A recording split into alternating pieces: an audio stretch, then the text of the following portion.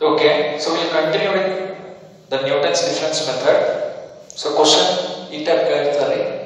ನಾವು ಹಿಂದಿನ ಕ್ಲಾಸ್ ಒಳಗೆ ಬೇರೆ ಟೈಪ್ ಕೇಳಿದ್ವಿ. So there are 3 types of questions. ಇದೊಂದು ಕ್ವಶನ್ ಇನ್ನೊಂದು ಟೈಪ್ ಇತ್ತು, ನಾನು ಆಮೇಲೆ ಹೇಳ್ತೀನಿ.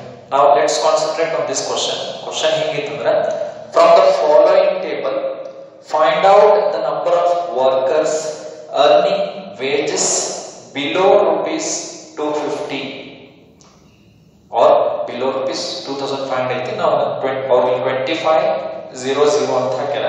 So let's not worry about it. So ಏನು ಹೇಳಿದ್ರೆ below rupees 25 ಒಳಗೆ ಎರಡು zeros ಅದಾವ. So it is in hundreds. Okay, so 2500 ಅಂದ್ರೆ ಅಥವಾ 250 ಆಗುತ್ತೆ.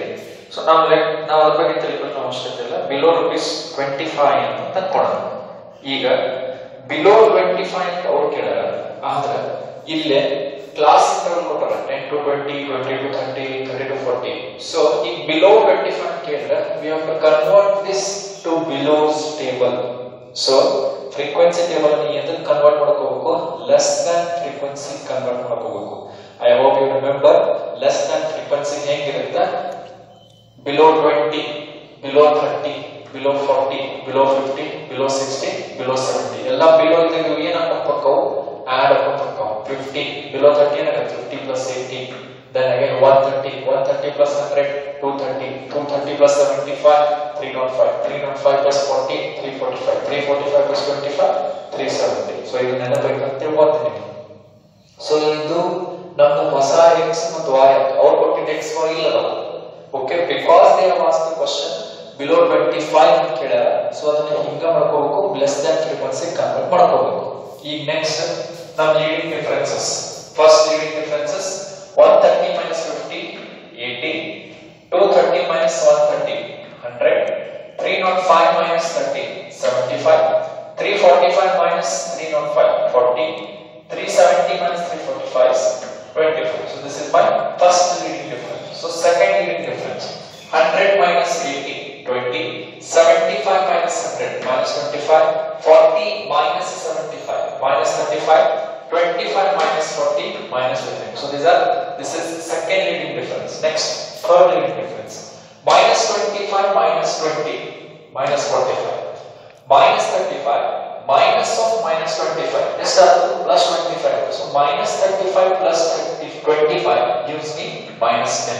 Next, minus 15 minus of minus 35. Minus of minus 35 is plus 35. So plus 35 minus 15 is 20. Next, this is third leading difference. In fourth leading difference, minus 10 minus of minus 45, that is again plus 45. Plus 45 will give me minus 10 plus 45 35 ಕೊಡ್ತು. ಹಂಗ 20 minus of minus 10 is plus 10. 20 plus 10 is 30. This is fourth leading difference, and the final leading difference is 30 minus 35, that is minus 5. So these are the 5 leading differences table. There are 5 in particular. Let's find the order. I have written till y5. So y5 daga 5 leading differences ಬರ್ತಾವ. ಈ 5 leading difference ಅಂತಂದ್ರೆ formula ನಾನು ಇಲ್ಲಿ ಬರ್ತೀನಿ. yx equals to y0 plus x into difference 1. First difference plus x into x minus 1 into second difference divided by 2 factorial plus x into x minus 1 into x minus 2 into third difference divided by 3 factorial. X same 4 extra factorial x minus 1 into x minus 2 into x minus 3 alone. X into x minus 1 into x minus 2 into x minus 3 into x minus 4. ಇಲ್ಲಿ is 4 raised to 4 ಅಲ್ಲ, fourth first difference ಇಲ್ಲಿ fifth first difference ಬರುತ್ತೆ. ಈಗ ಇವ difference ಈಗ ನಾನು ಏನು ಮಾಡ್ಕೋಬೇಕು? ವ್ಯಾಲ್ಯೂಸ್ ಹಾಕೋಬೇಕು. ವ್ಯಾಲ್ಯೂಸ್ ಏನಪ್ಪ ಅಂತೀನಿ ನಾನು ಅಂತಂದ್ರೆ let me check here. Okay, let's go. So x ಕಂಡುಹಿಡಿಬೇಕು. ಫಸ್ಟ್ ಅವ್ರು ಕೊಟ್ಟಿದ್ರು ಬಿಲೋ 25. ನಂದು ಒರಿಜಿನ್ ಇಲ್ಲ ಐತಿ, ಇದನ್ನಲ್ಲ ಇದನ್ನ ತಗೋಬೇಕು. So ಎಷ್ಟೈತಿಲ್ಲ 20. So x minus 20 class difference science ಐತಿ 10 ಐತಿ. So that is 0.5. ಸೊ ಆಗಲ್ ಫಾರ್ಮುಲಾ ನೋಡಿದ್ವಿ x minus 1. So ಇಲ್ಲಿ ಬರ್ತೀನಿ x minus 1 0.5 to minus 1 minus 0.5. 0.5 to minus 2, that is minus 1.5. 0.5 to minus 3, that is minus 2.5. 0.5 to 4 minus 3.5. So these are x minus 1, x minus 2, x minus 3, x minus 4 values. You already now ಬರ್ಕೊಟ್ಟಿ ಅಲ್ಲಿ ಮತ್ತೆ ಹಂಚ್ಕೋ ಅವಶ್ಯಕತೆ values ಹಾಕಬೇಕು. Values ಹಾಕುವಾಗ ಲಕ್ಷ ಕೊಟ್ಟು ನೋಡ್ರಿ. First y0 ಎಷ್ಟೈತಿ 50 ಐತಿ ಹಚ್ಚಿವಿ. Okay plus x value ಎಷ್ಟೈತಿ ಫಸ್ಟ್ ಇಲ್ಲಿ ಕೊಟ್ಟನ ಎಷ್ಟೈತಿ 0.5. ಸೊ 0.5 ಇಂಟು 80 ಇಲ್ಲಿ 80 ಅಲ್ಲಿ ಚೆಕ್ ಮಾಡಿ. ಓಕೆ 80 ಇಲ್ಲಿ ಬರ್ತೀವಿ. Next plus 0.5 into minus 0.5 into 20 divided by 2 factorial. Next 0.5 into minus 0.5 into minus 1.5 into minus 45 ಇಲ್ಲಿ. So divided by 3 factorial plus 0.5 x minus 1 value ಎಷ್ಟೈತಿ minus 0.5 x minus 2 value ಎಷ್ಟೈತಿ ಅಲ್ಲಿ ಕೊಟ್ಟಾರೆ minus 1.5 x minus 3 value ಎಷ್ಟೈತಿ minus 2.5 into 35 ಇಲ್ಲಿ.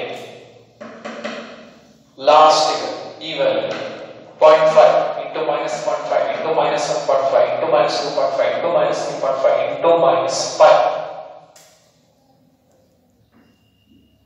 Okay, so the ಇಲ್ಲಿ ಅದನ್ನ so ಎಲ್ಲ multiply ಮಾಡ್ರಿ, ಸಿಂಪ್ಲಿಫೈ ಮಾಡ್ರಿ, ಒಂದೊಂದು ಒಂದು ವ್ಯಾಲ್ಯೂ ಬರುತ್ತೆ. First 50 plus 40 so respective values ಅದಾವ.